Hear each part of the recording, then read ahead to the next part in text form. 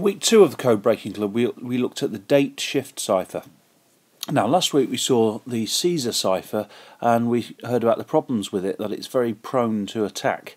Basically, you can only have 26 different Caesar shifts, and one of them is a Caesar shift of 0, which essentially is nothing. So it's very easy, you just try all 25 and eventually you'll get to the one that works. So we need something a little bit more sophisticated. Now, the date shift cipher works on having a lot of different Caesar shifts in one. First we need to agree on a special date. I'm going to use Isaac Newton's birthday, which of course is the 25th of December. Now I won't bother about the year, I'll just use 2512. Now what we're going to do is the first letter in our code is going to be moved by a shift of 2.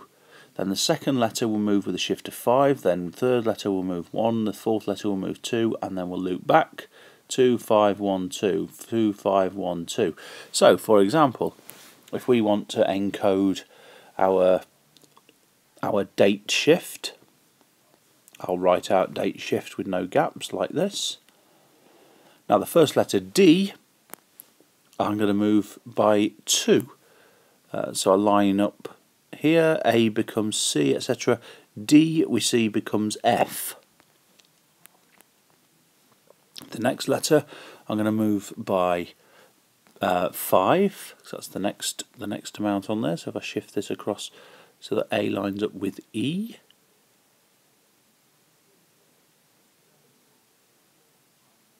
A lines up with F, that's more better. So A is F. Hopefully I'm doing this right. The next one has a shift of just 1, so if I move this along, a shift of 1 is there. So T becomes U here. T becomes U.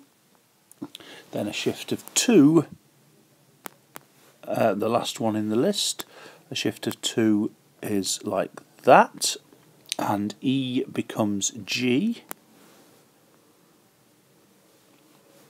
And then we go back to the beginning again with a shift of 2 for the next letter S. Our shift of 2 is already there, so S becomes U. And we continue until we get to the end. And there you see our final encoded message, FFUG UMJ HV, which I can leave as it is or group in 3s or 2s or however I'd normally do it. Now, the way to decode that, of course, is the same as we encoded it, only the opposite, and we'd need to all agree on which birthday, so we'd need to know Isaac Newton's birthday was an important date. And now a new regular feature, Yarnell's Code Challenge. I've encoded a message, and this is what I've ended up with. JERMVSCACGK.